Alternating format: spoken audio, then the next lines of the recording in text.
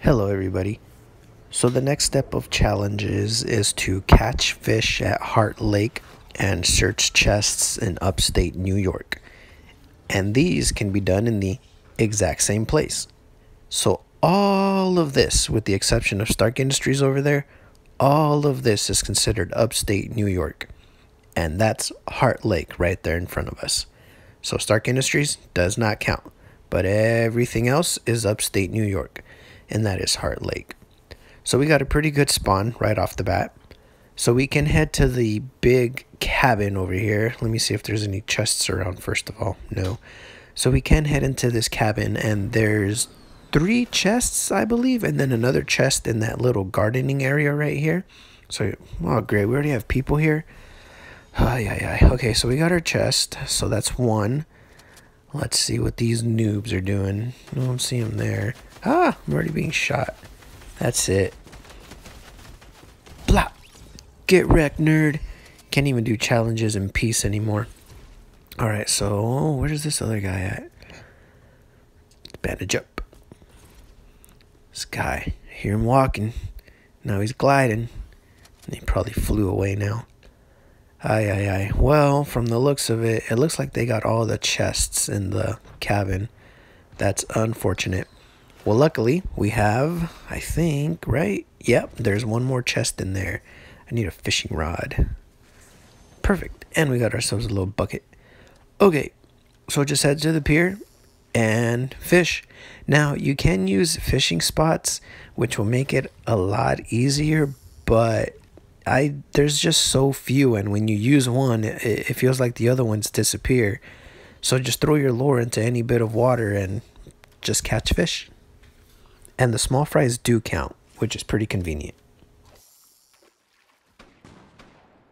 Yikes.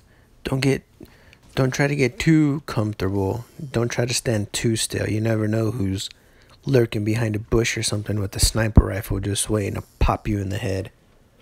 Alright, so it looks like we've already got 3. Cool. Now, of course, the only... I don't know if it would count as a downside, because, I mean, it's a lot easier than floating around the whole lake looking for fishing spots. Is sometimes you do pull up ammo, rusty cans, or building materials instead of these small fries. But I still feel like it's a little bit quicker. Here's a fishing spot. So let's see if we can pull a fish out of here. A sniper. You see? Well, that was pretty useless. Okay, well, so far so good. We haven't been contacted by enemy fire. Bullets, bullets, bullets. I need fish. Hopefully we can... And we got bricks. It looks like the storm's closing in. Hopefully we can get our fishies before we die. Oh, looks like someone's cruising around on a boat. Oh, build. Let's get our fish. Goodness gracious. Rusty can, of course. Come on. Perfect. All right, one more to go, and we are out of here. Just one more.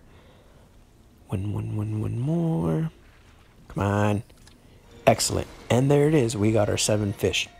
Now, you could finish the match, or you could leave and come back and get the chests. That's always the option. It's just up to you. But there it is, a nice and easy way to get 2 challenges done in the same area.